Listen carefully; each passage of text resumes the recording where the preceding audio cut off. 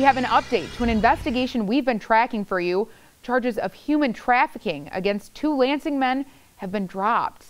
The Calhoun County prosecutor dismissed the charges in the cases of Alexander Murray and Kevin Nemeth.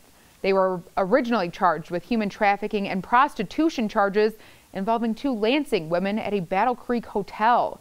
Prosecutors say one of the women changed their story from earlier statements during a pretrial hearing for both men. The other woman didn't show up, so the judge dropped the charges. Murray is still facing kidnapping charges in Arizona.